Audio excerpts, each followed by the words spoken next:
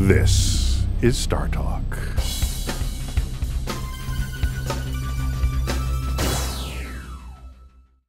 I had read about something called Modified Newtonian Dynamics that was introduced as being a possible model that doesn't presume the existence of dark matter. Does this have any credibility, or is this pseudoscience sensationalism? I'm reading on Time Science section.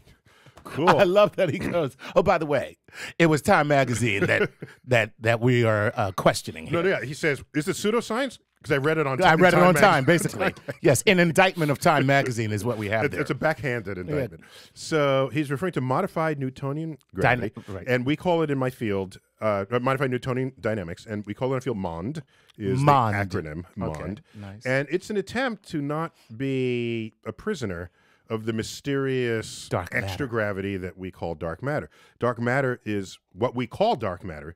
Really, I think should be called dark gravity, because 85% of all the gravity in the universe has no known origin. Exactly. So dark gravity. Right. Why would you call that dark matter? You don't even know if it's matter, so shut the hell up. But we know it's dark gravity. We know, it's definitely It's dark definitely gravity. dark. Yeah. That's because we know that the expansion is accelerating. Is that No, the that's reason? different. That's dark energy. That's dark energy. Right. No, but just stay with the gravity for the moment. Yes. Okay. So there are things keeping galaxies and galaxy clusters together. Right. There's an extra force of gravity operating that we cannot account for by anything that we see, and even anything that we don't see that we know is made of real matter, Gotcha. like black holes or dark clouds or dark asteroids.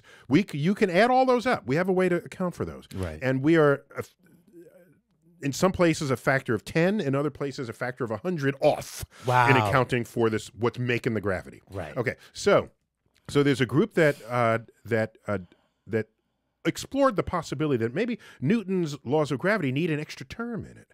Now, we know Newton's laws of gravity work in certain situations, but the situations where it fails. Maybe you have an extra term there. A term in an equation allows it to calculate other kinds of situations. Gotcha. So they just put in a term and said, here's this term, will it work? And surprisingly, they got explaining some things that had otherwise been explained by dark matter. Right. And there's certain galaxies that orbit one another in small clusters. And so it's an intriguing alternative hypothesis.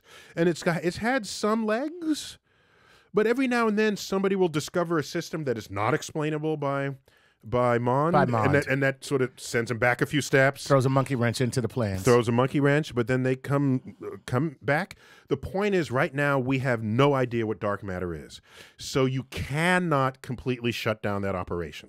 Right. Because it's trying to explain things without anything exotic, such as what dark matter would be. And so I don't have a problem with that exercise. These are respectable scientists doing respectable work with postdocs and graduate students and things. So, but there are some cases that it cannot explain. Gotcha. So you can't say, well, throw the whole thing out the window, because nobody else can explain them either. Right. So who am I to say, get out the room, when I don't have a better explanation? Right. So that's how So yes, it's on the edge of science.